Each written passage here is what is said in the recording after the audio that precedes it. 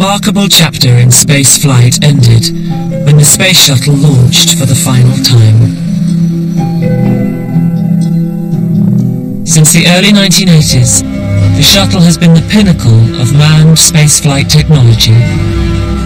Columbia is a beautiful ship. She's performing magnificently. Horizon and the BBC have covered every step of its story. A mission of 37 orbits going east from the Cape, out over the Atlantic. Over the last 30 years, the shuttle has contributed to some dazzling scientific achievements.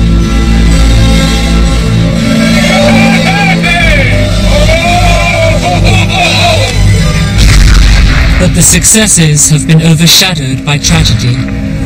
He said, I don't see her, or I don't see the shuttle, and I said, it's gone. And it was. I mean, you just knew it. It was, you knew.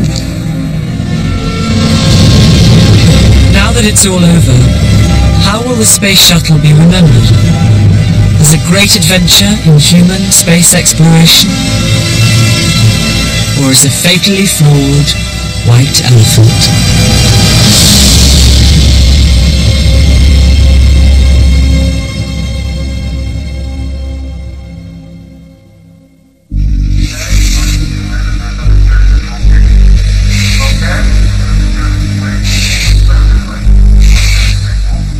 In the early days of the shuttle program, each launch was a thrilling event for America and for the astronauts involved. There's a period of time up in the launch pad where you're standing up there with all the searchlights playing up on the shuttle. And then here is this monster that you're about to climb into, and because it's fully fueled, and there's a certain amount of boil-off of the propellants, the liquid oxygen, and so forth, it seems like it's a hissing, breathing, alive machine. The voice communications become quite silenced in the last minutes. You do hear the counting down, and the main engines come on. Of course, that's, I guess, about 1.25 million pounds of thrust when they light those 3 engines off. You get that kick in the pants when the solid's light, and you're up and away.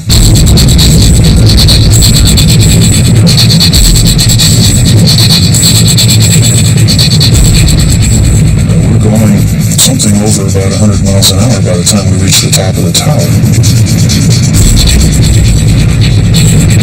You're just sitting there hoping like heck that nothing happens to any of the engines, because your mind's clicking and thinking all the time, all right, what do I need to look for? What do I need to be ready to do if an engine fails right now? This strange, loud, roaring staccato is somehow punctuated by another sound of an explosion. And that's the solid rockets being released. It looks like you're flying through a fireball when those things go off. After that point, it's very smooth.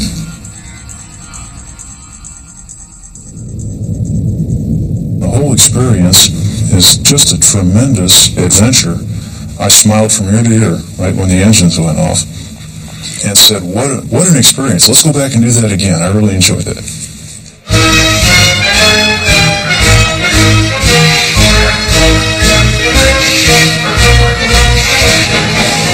Americans were deeply proud of their new space program. The shuttle was a symbol of the very best of American ingenuity.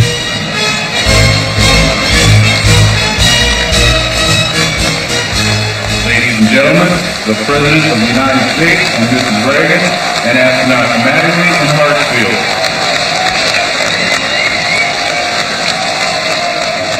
The fourth landing of the Columbia marks our entrance into a new era. The test flights are over. The groundwork has been laid. Beginning with the next flight, the Columbia and her sister ships will be fully operational. The excitement echoed the celebration of the Apollo program decades before. where the story of the shuttle begins. Capcom, we're go for landing. Eagle Houston, you're go for landing, over. Tranquility Base here. The Eagle has landed. Roger, Tranquility. The American Space Agency, NASA, had achieved a remarkable triumph in getting men to the moon and back. But even as the ticker tape fell, NASA was in trouble. The moonshot had cost $25 billion. It didn't take long for the public and politicians to question the price tag of future space travel. The space program needed to be cheaper.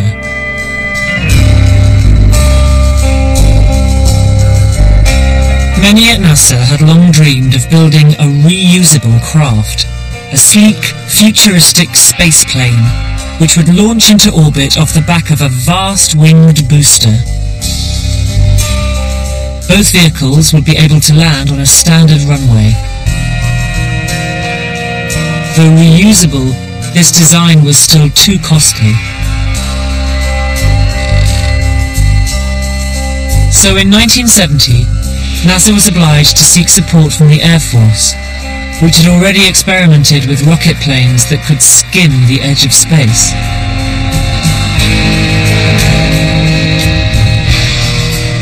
The Air Force agreed to collaborate, but only if NASA made the space plane big enough to carry hefty spy satellites.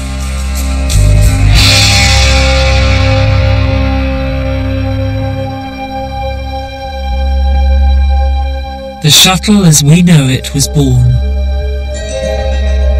The main vehicle, an enormous delta-winged orbiter. Its vast body covered in a patchwork of heat-resistant tiles, which allow it to withstand the intense heat of re-entry. Too big to launch off the back of a booster plane, the orbiter is instead mated with a central fuel tank, flanked by two solid rockets which provide the thrust to take it into orbit. By 1972, the shuttle's distinctive design was set, though not everyone approved. We have a vehicle which rests on a huge tank, which has, 750,000 gallons of fuel in it. And then there are these two great solid rocket boosters, 150 feet long, strapped on either side of it, and then the orbiter sits on top. Well, it's the equivalent of riding a broomstick made of dynamite with two firecrackers on either side. Despite the misgivings of some, Space Shuttle Columbia was finally ready to go on April the 12th, 1981, 20 years to the day after Russia's Yuri Gagarin first orbited the Earth.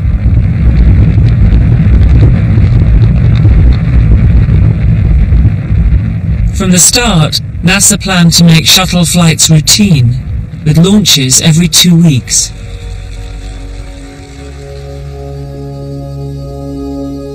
To help fund this ambitious schedule, crews would work with commercial satellites. New ones would be deployed, and old ones would be fixed when they broke. In April 1984, the shuttle faced its first major challenge, to show that it was worth the billions it had cost. Its mission was to repair the faulty electronics in a satellite called Solar Max.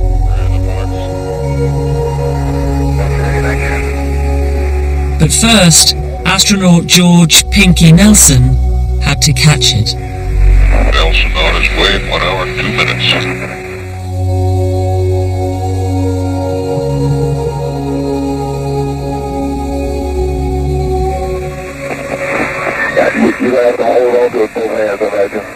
Unable to dock properly with Solar Max, Nelson tried instead to stop the satellite spinning with his hands.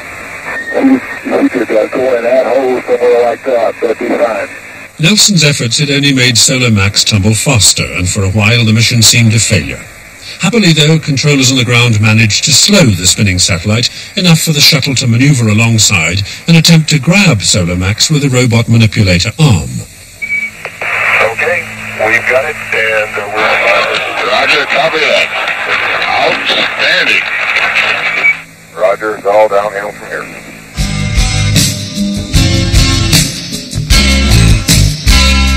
With each passing mission, the astronauts were learning how to enjoy life in space. We are given the opportunity to carry some music on board, tapes to play in a pocket stereo player. There's a song called The Southern Cross by, I believe it's Crosby, Stills, Nash & Young. And I remember at one point looking out the window at the Southern Cross and playing that music. When you see the Southern Cross for the first time, you understand now why you came this way. You could spend days just looking out the window and taking it all in and learning what the different continents look like. But it's as big as the promise of a coming day. I used to have the little dreams when I was a kid that I'd go running down the street and jump up in the air and go flying and just fly through the air all by myself. And that's what weightlessness is like. We've been having a lot of fun up here, and of course doing a lot of good work for the space program. The first day or so when you're adjusting to it, you flail around a lot. You reach for a switch and your feet swing around and hit the ceiling. You know, zero G, it just in itself, it causes you to find games.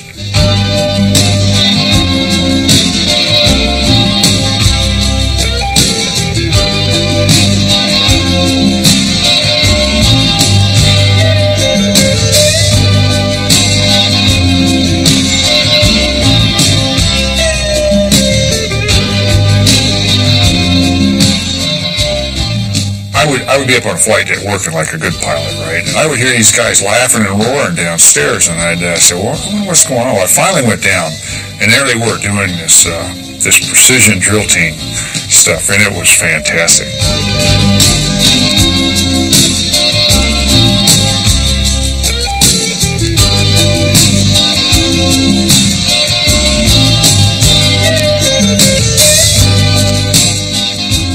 We were constantly asking the question, where's Joe? And lo and behold, what should we find?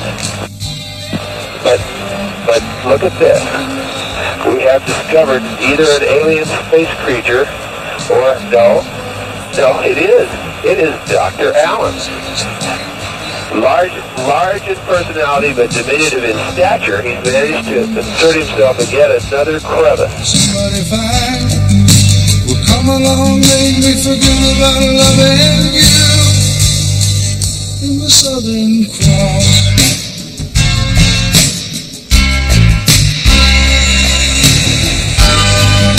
By August 1984, NASA was so confident that the shuttle was now a routine space bus that it launched a new publicity campaign, a competition to put a teacher in space.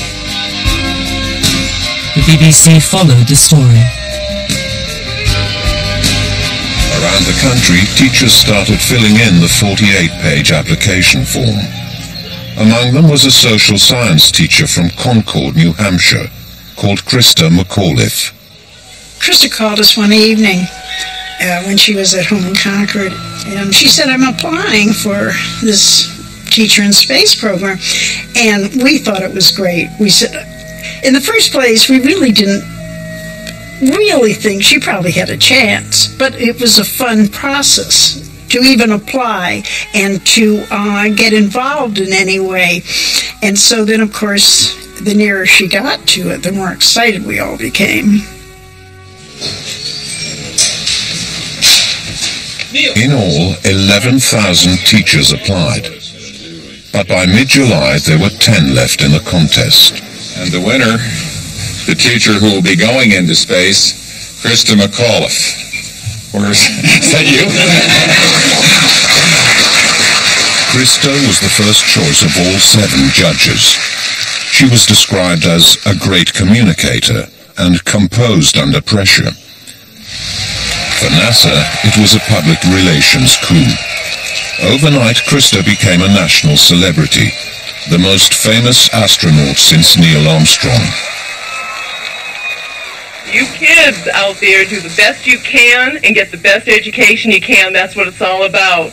So when I'm up in that shuttle, and I'm not going to be teaching at Concord High School, I want everybody working real hard to make education what it should be in this country. Thank you very much. Krista went to Florida to train with the shuttle crew and immerse herself in the life of an astronaut.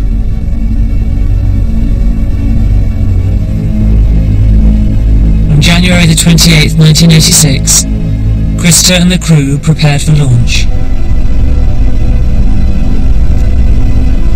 Amongst the crowds waiting for liftoff were her parents.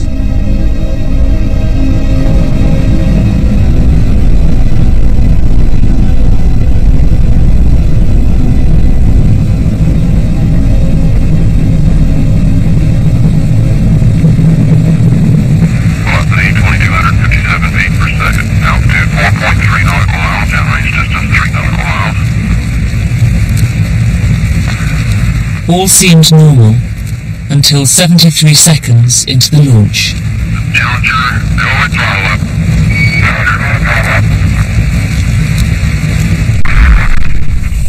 1 minute 15 seconds. Velocity 2,900 feet per second. Altitude 9 nautical miles. Downrange distance 7 nautical miles. Flight controllers here looking very carefully at the situation. He said, I don't see her, or I don't see the shuttle, and I said, it's gone. And it was. I mean, you just knew it. It was, no, you knew it was. You knew. Obviously a major malfunction. I guess it must have been a minute before I realized that the crew was either dead or in the process of dying. I wanted to cry. And everybody around me, we couldn't look at each other.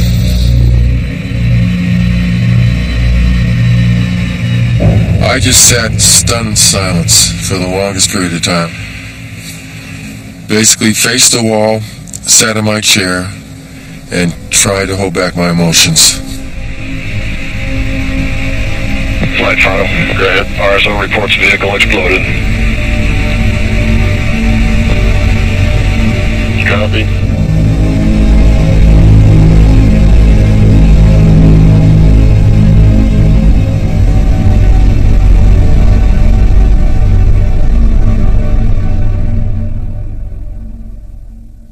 Awaiting word from any recovery forces in the downrange field. As a team of experts began to look for the cause of the accident, a disturbing story unfolded. A full year before the launch, a design fault had been discovered in the solid rocket boosters. These are the powerful rockets strapped to the side of the fuel tank, which provide extra thrust during liftoff. The rockets are built for NASA by a company called Morton Thiokol, based in Utah, over 2,000 miles away from Cape Canaveral. This distance led to a crucial design problem. Rather than have the rocket engines built near the Cape, which would have been the best way, where they could have been barged in, they were built in out in the prairies, and then they had to be freighted all the way, and that meant that they had to be built in segments, which meant you had the joints, which meant when you've got joints, you may have problems. Each joint was sealed using a rubber O-ring, which expanded during launch to plug the joint and seal in superheated gas. Failure would mean that hot gas would burst out like a blowtorch. So for safety, the designers built in a secondary O-ring. 2 minutes into every launch, the solid rockets detach, fall back to Earth, and are collected for reuse. In January 1985, one of Morton Thiokol's engineers made a routine examination of a booster that had been retrieved from the previous shuttle launch. What he found shocked him. When those boosters were separated and I inspected all 6 joints, I found 2 joints had been badly compromised. On that January flight, the primary O-rings in the compromised joints had failed. Only the presence of the secondary O-rings had prevented a catastrophic explosion. And when I saw that in real time in January of 1985, I almost had cardiac arrest. I could not believe that we hadn't blown it up at that point in time. The January launch had been the coldest ever. Bourget concluded that the O-rings had failed because the cold temperatures had made them brittle. He reported back to his managers and NASA was informed. NASA ordered a full review of the joints, but in the meantime it decided that the O-ring system was safe enough to keep the shuttle flying.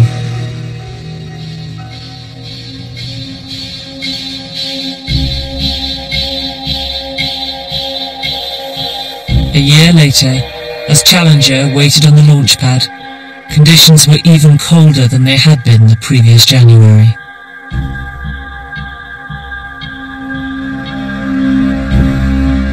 NASA consulted with engineers at Morton Thiokol, who were reluctant to give the go-ahead for launch in such cold temperatures.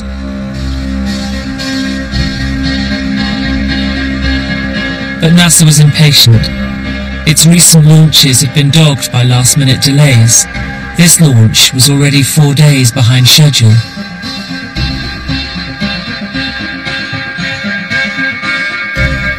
In a last-minute teleconference, under pressure from NASA, Morton Thiokol withdrew its opposition to the launch.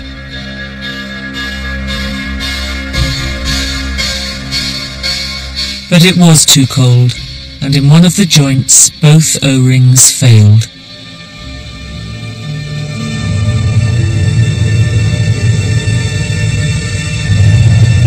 The vehicle broke up into hundreds of fragments.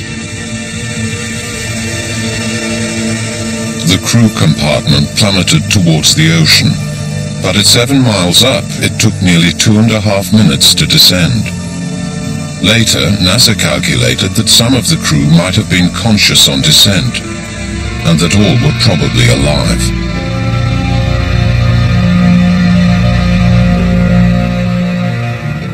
The 7 astronauts perished when the stricken craft hit the sea at more than 200 miles an hour.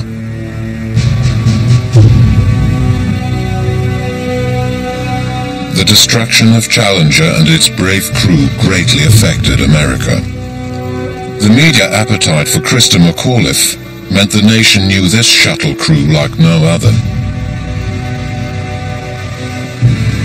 Commander Dick Scobie, Pilot Mike Smith, Dr. Judith Resnick, Dr. Ron McNair, Lieutenant Colonel Ellison Onizuka, Captain Greg Jarvis, and teacher Christa McAuliffe.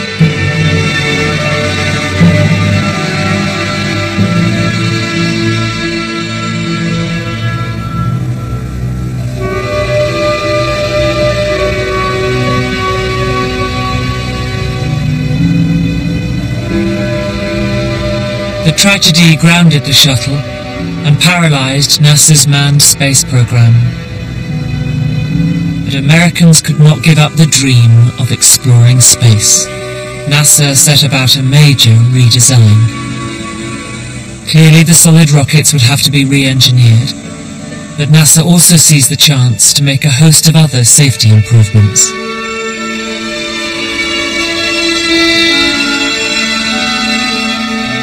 The astronauts appointed to fly the next mission followed every part of the redesign closely.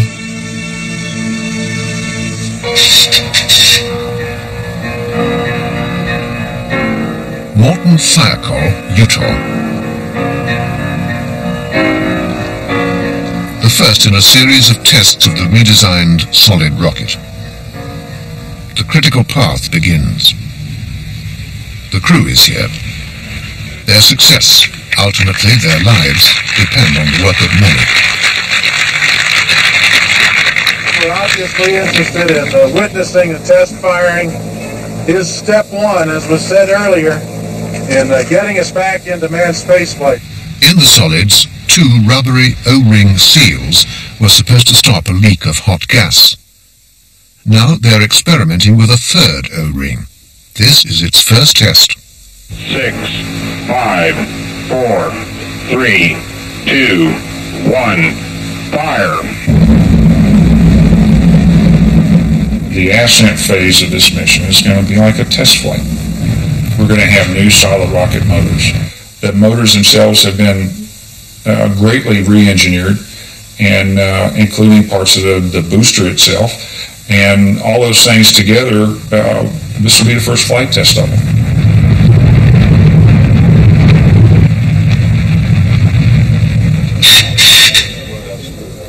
Landing and stopping can be just as chancy as liftoff in this business. June last year, they rolled the shuttle slowly into a safety net. And also last summer, they finally have time to improve the spacecraft's unreliable brakes and tires.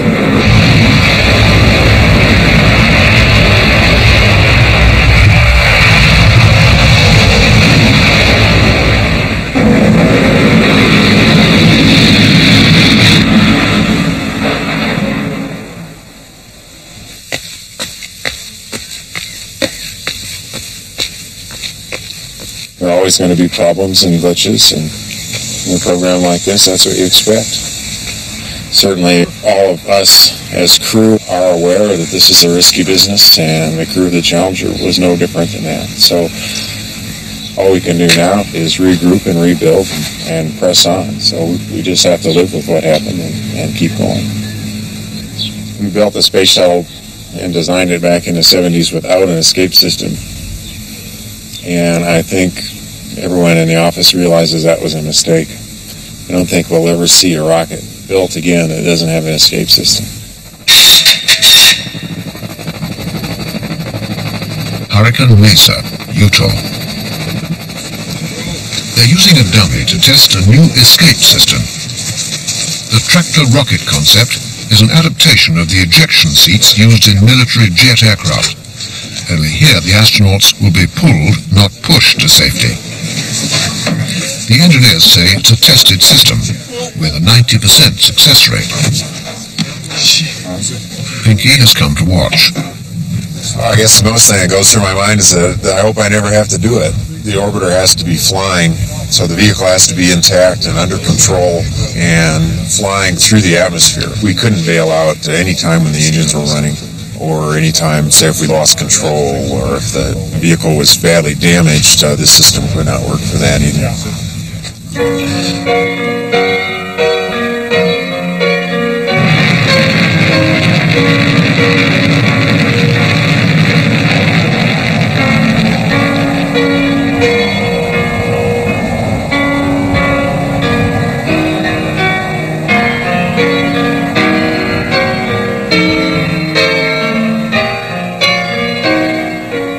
The system provides a narrow margin of safety at best.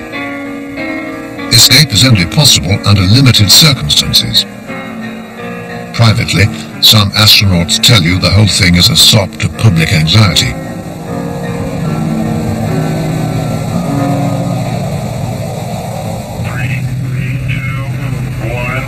Whatever NASA's motives, an escape system was eventually included, along with a further 345 modifications. Only then was the shuttle considered safe enough to go back into space.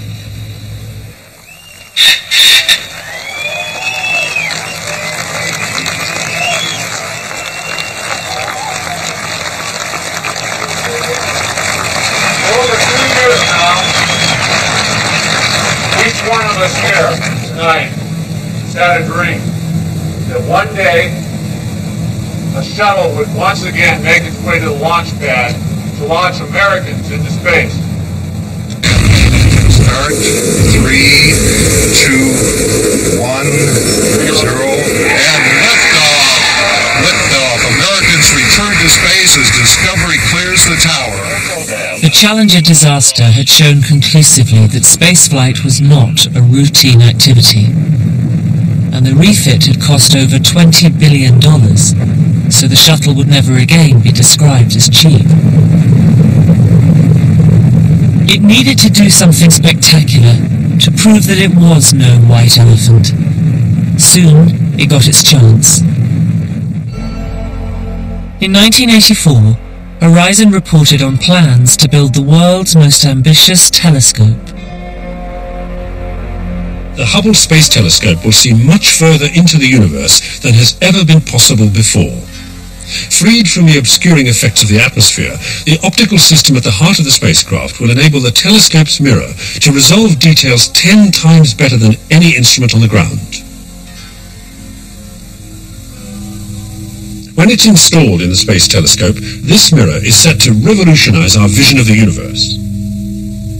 It will allow us to search the stars for other solar systems that may harbor life. And closer to home, we will be able to study the planets with a resolution equivalent to the Voyager probe only a few days away from its closest encounter. In purely numerical terms, is as big or bigger a leap than occurred when Galileo first used the telescope rather than the naked eye to look at the universe and look at stars. We know for sure that every area of astronomy will be very profoundly affected. The Space Telescope will benefit from the presence of man in space, both to maintain its instruments and to carry out repairs if it breaks down. No one had any idea how soon a breakdown would happen.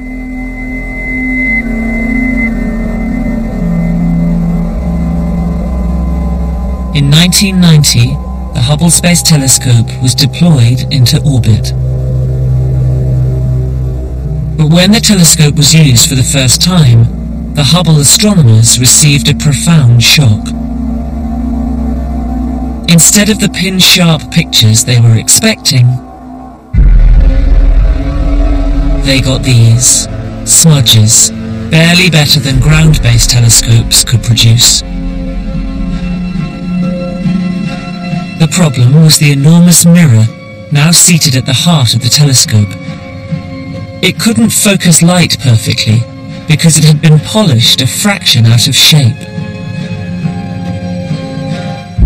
Decades of work, billions of dollars, and the hopes of a generation of astronomers had been destroyed. Once again, NASA was under attack. Have we ended up with a situation where we've degraded science or canceled science? Which is it? If this aberration was such a perfect textbook case, why wasn't it caught on the ground? What are the possible things that could have happened? I want to follow up on my colleague's question to see how many straws there are on this camel's back. It would be dishonest of me to say the mood of the scientist is very happy right now. We're all frustrated, obviously. And I'll stop there. The press conference where we announced Hubble Sphere collaboration was by far the worst day of my life. I was basically saying we messed it up. So at that point, I was convinced the program was dead. People began to disintegrate. Some had to be taken out by guards to rehabilitation centers for drugs and alcohol. The astronomy community was tearing itself apart. I personally felt like killing somebody because having invested 12 years of my life up to that point in this project and seeing that this was a really major disaster for us, the reaction is that one. Everybody began blaming everybody about how could this have happened? How could such a mistake have been made? It was a very bad time. The Hubble had to be saved at all costs. Scientists and engineers began desperately trying to find a solution to its problem. Which we listed as mechanical correction or deformation.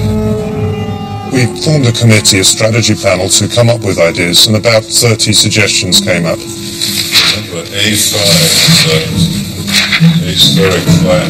We put everything on the table, even the craziest idea, to see what we could do to fix the problem. This is replacement of the secondary, just as a straight correction. And they range from going up with the shuttle, taking the spacecraft, bringing it back to Earth, and replacing the primary mirror. To send astronauts up and actually inside the tube of the telescope and do something to the optics, which was crazy, but we discussed it. The Fleming's corrector, which is obtained by... There were ideas even to try to recoat or change the shape of the primary on orbit with heaters or something like that. To put a mirror in front of the telescope, which was slightly bent so we would have the correction in it. Trying to move all of the instruments back by several meters. Shows the front end of the telescope to be a report. I have a picture of that. And so on and so forth.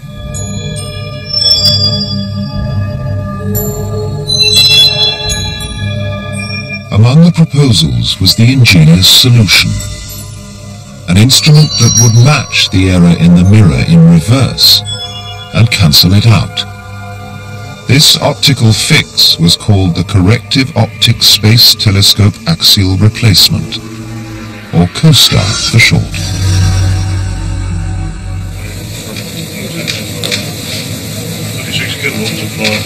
There was no way of knowing whether COSTAR would actually work, but hopes of saving the Hubble now lay with this intricate design.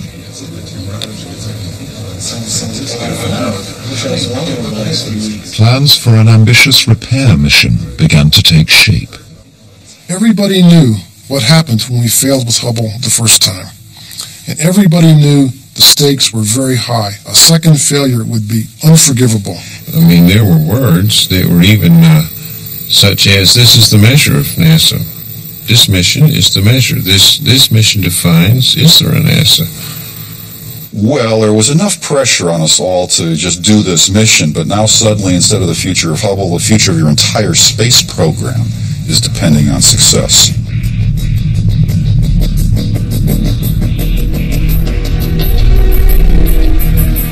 NASA was relying on the shuttle and its crew. Along with COSTAR, they would also have to put in a new camera and make a host of other repairs. It would mean a record 35 hours of spacewalks over 5 days. By December 1993, they were ready to go. Oh, Houston, we are inspired. We are ready.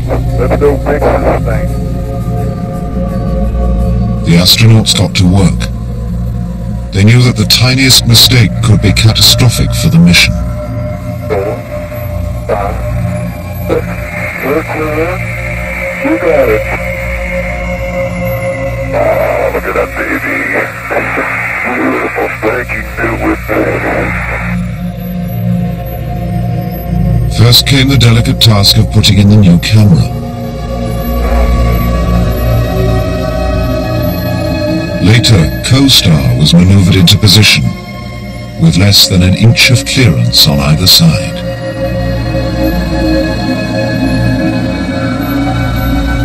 You like this? Good work, guys.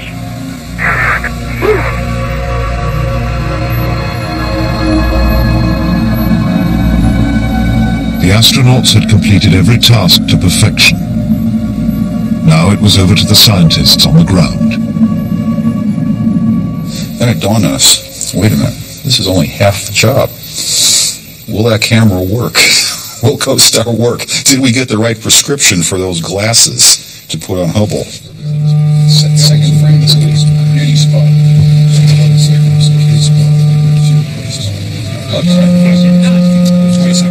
2 weeks later, it was time to put the repairs to the test.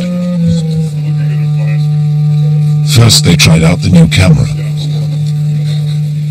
As usual, everything on Hubble happens at night for some reason, and the first images were scheduled to come down at 1 a.m. The whole camera team were all semicircle around the computer screen.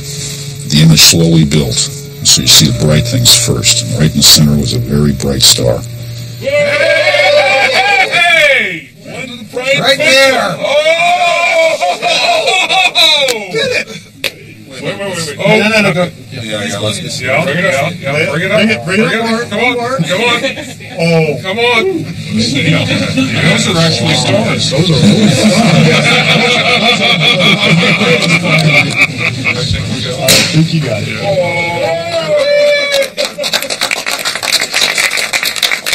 Everyone was thrilled. There were cheers. I mean, it was black and white. Before we didn't know, and afterwards we knew. We had it.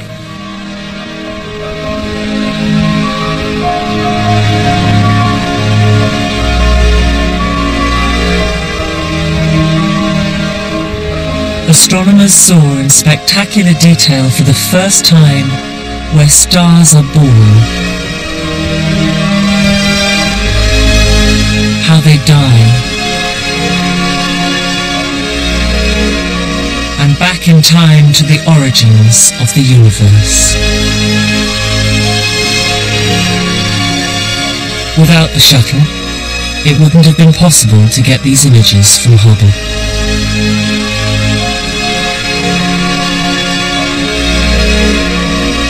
This incredible success was a major milestone for NASA. Hubble was saved, and the shuttle was back in the nation's good books. But the rescue mission would also pave the way for a project of even more extraordinary ambition.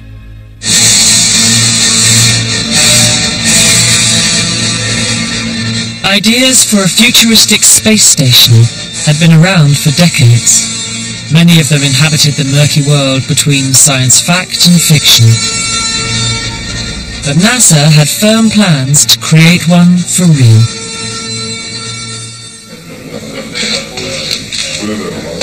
In 1984, President Reagan revealed to the world, and to Mrs. Thatcher, models of a permanent orbital space station. But the plans stalled, as NASA scientists found it impossible to decide what that space station should be like. The Russians, meanwhile, had no such problems. They had had Salyut 1 in orbit since 1971. And they had followed this success by building the even more complex Mir space station. Meanwhile, by 1993, the US had spent an alarming $8 billion on countless redesigns without building a single piece of hardware. Congress was threatening to pull the plug.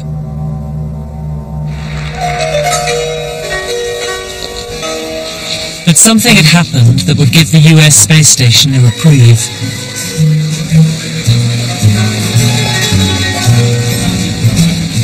The old enemy, the Soviet Union, had collapsed. Russia's once spectacular space program was almost bankrupt. In the new era of peace between nations, NASA's chief administrator had an idea. Dan Goldin invited the Russians to collaborate. This is a historic moment, and I'm just very excited. Mr. Kopchev, I want to give you a hug. It was a hug that would get shuttle astronauts onto Mir. I'm Jerry Manager, of course, and I'm in the base block where you see most of the pictures that come out of Mir. It's the table where we all gather to eat. Jerry Lininger was the fourth American astronaut to join the Russians on Mir. Be the commander's speech station. Mr. Jerry says hello to everybody. I guess I had a sense that I was doing something good for the country. I think I was about 14 when I saw the moon landings, and I said, man, I'd like to do that someday. You get lucky sometimes. Mir has been lived in almost continuously since she was launched in 1986. Большое удивление, что удалось сделать такую станцию. Мне кажется, это очень совершенная станция. Поэтому, конечно, вот удивление, можете сказать гордость, ради Бога, можно и этим словом, что мы умеем такие делать конструкции.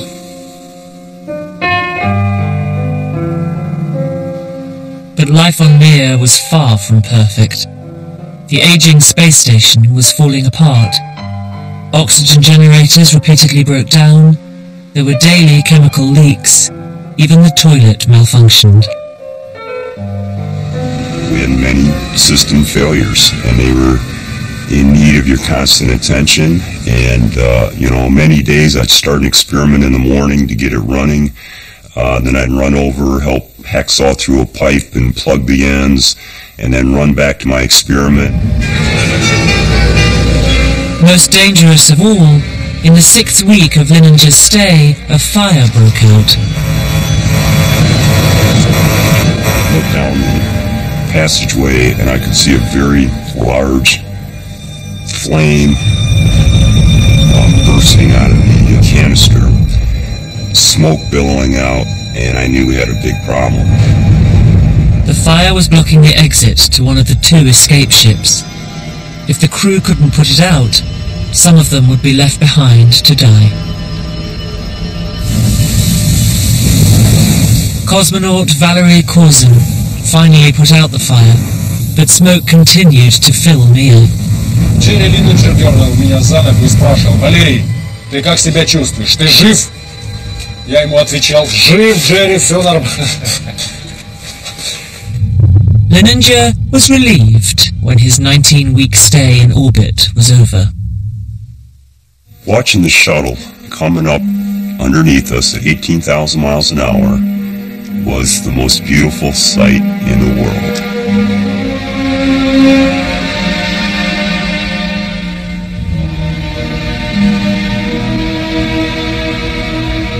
I was ready to go home, and for me it was a moment of triumph.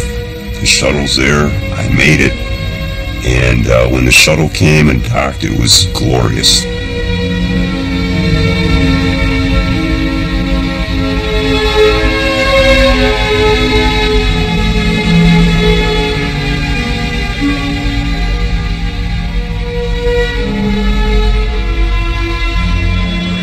Despite its faults, the Russian collaboration was a turning point in NASA's plans for a space station. It now had valuable data on how humans reacted to long stays in space, and it had secured cooperation for an international space station.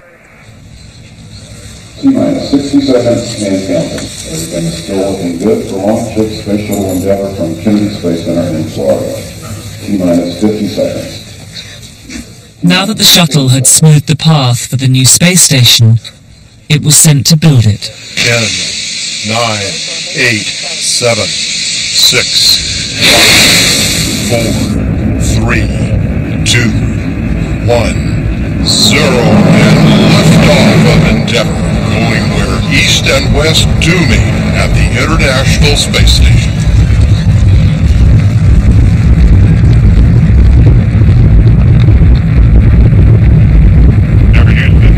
Congratulations to all the members of the crew. Beautiful night.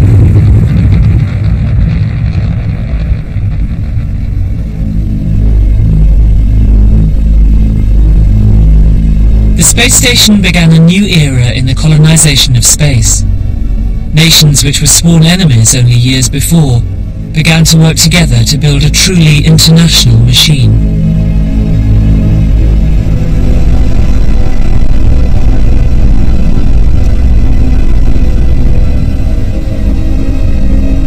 In the first 5 years of construction, the shuttle made 16 trips to the space station, but it was slow work. By 2002, NASA was under pressure to do more with the shuttle than just use it as a ferry to the ISS. Its answer was to launch a scientific study mission, though the lessons learned would have more grim implications.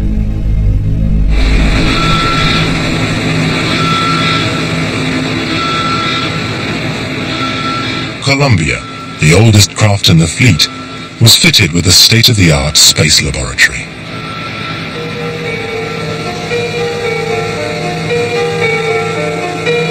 This mission would be the first to use it. It meant that for NASA and the 7 astronauts on board, there was a lot at stake.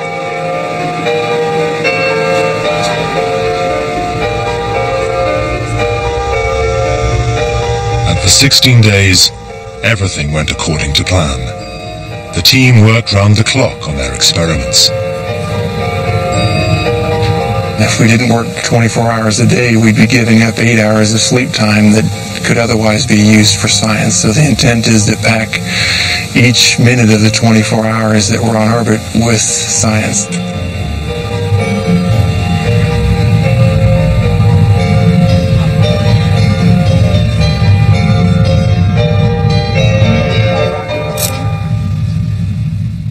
After 2 weeks in space, the science mission was declared a triumph.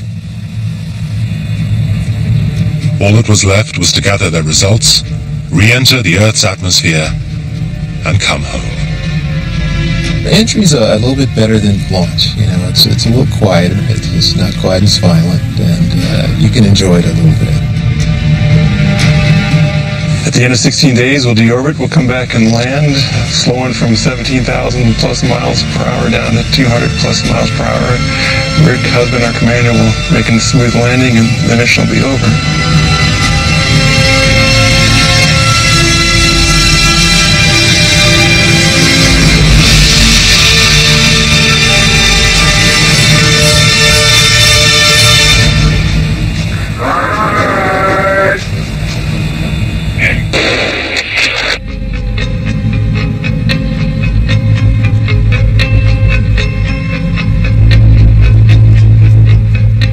On the 1st of February 2003, Columbia began its descent back to Earth.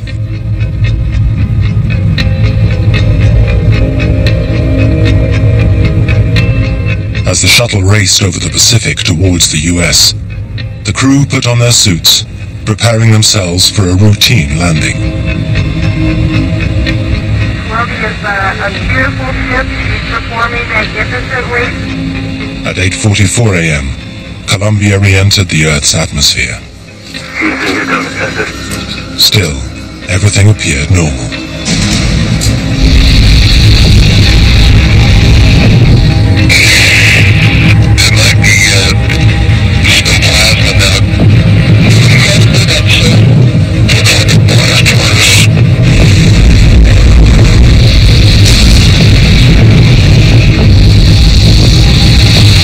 GNC flight?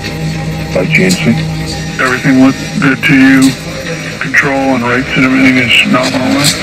Control's been stable, you have good trims. I don't see anything out of the ordinary. Okay.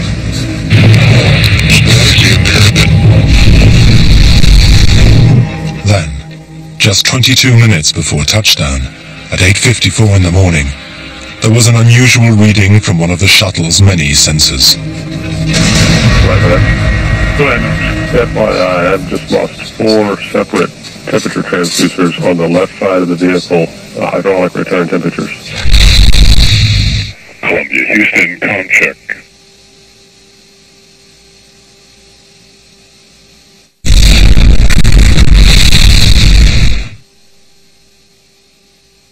Columbia, Houston, UHF, com check.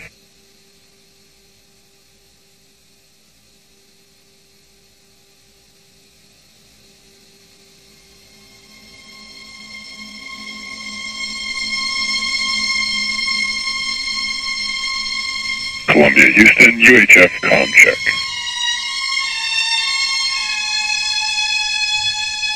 Columbia, Houston, UHF, com check.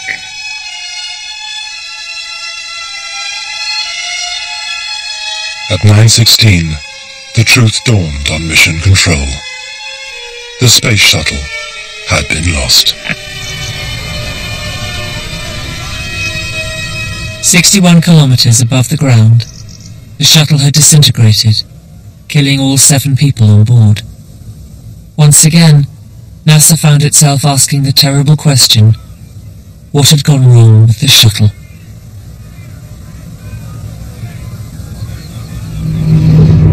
Within minutes of the disaster, NASA's investigators had swung into action. They began to concentrate on an event that had happened at the very beginning of Columbia's voyage. It was something to do with the shuttle's large, orange fuel tank.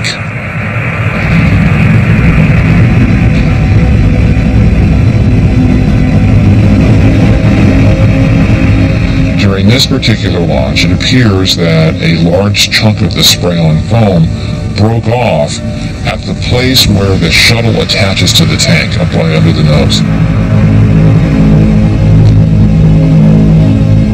This video shows a piece of orange insulating foam falling off the fuel tank, 81 seconds into the flight.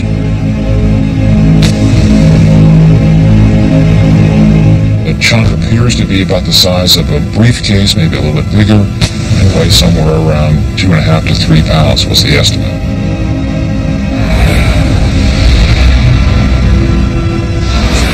The foam had struck and damaged the wing's leading edge, an area covered by ultra-strong grey carbon-carbon panels designed to be indestructible.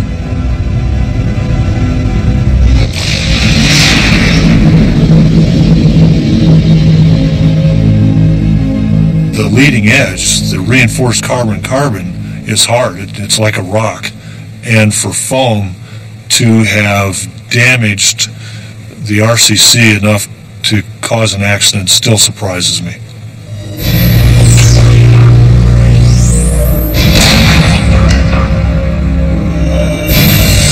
But tests showed that a foam block could indeed puncture the tiles, inevitably leading to a catastrophic failure of the heat shield.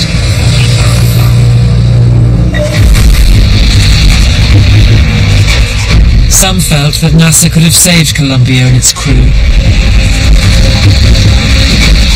but they could have been brought back to Earth, alive.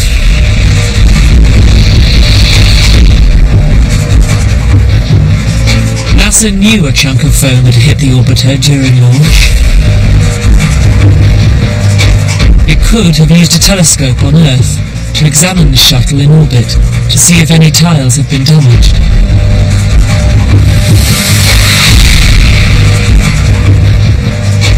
Or it could have asked the astronauts to open the hatch and take a look.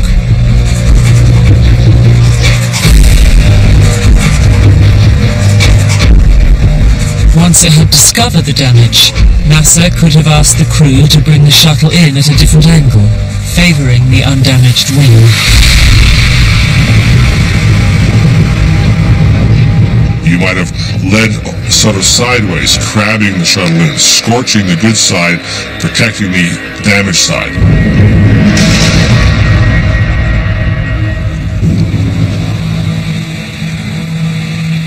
But even if this wasn't possible, NASA still had another, much more ambitious option. A rescue mission.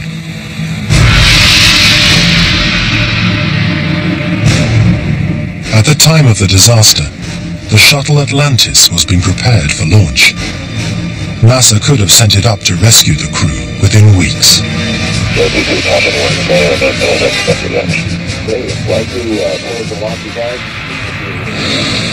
A rescue mission like this would have been a major achievement for NASA and a public relations coup. Proof that they had the expertise and skills to do remarkable things. The tragedy is, none of these options was even considered.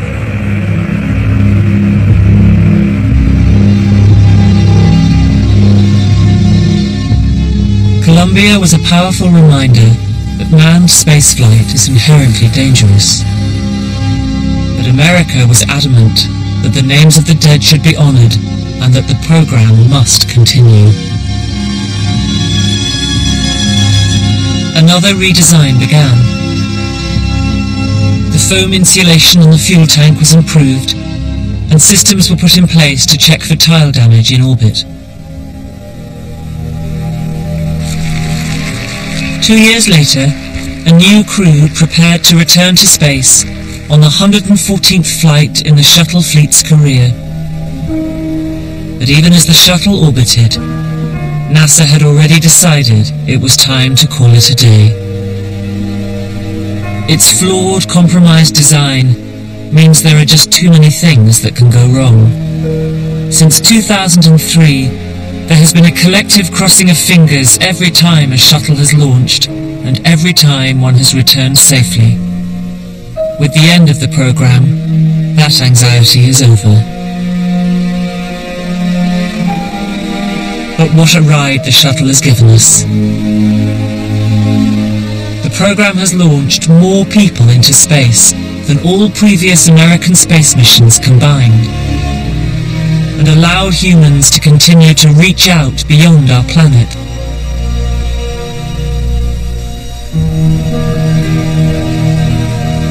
The Hubble Space Telescope has given us a view on the dawn of time and the birth of stars. The construction of the International Space Station has shown what can be achieved when once hostile nations collaborate.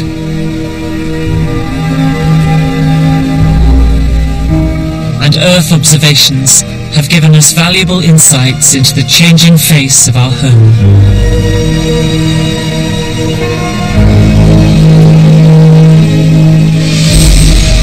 But perhaps more than anything, the shuttle has shown us what we are capable of. It has provided us with a stepping stone to the missions of the future. Where that future takes us will be up to the next generation of engineers, politicians and scientists who take on the great endeavour of space exploration.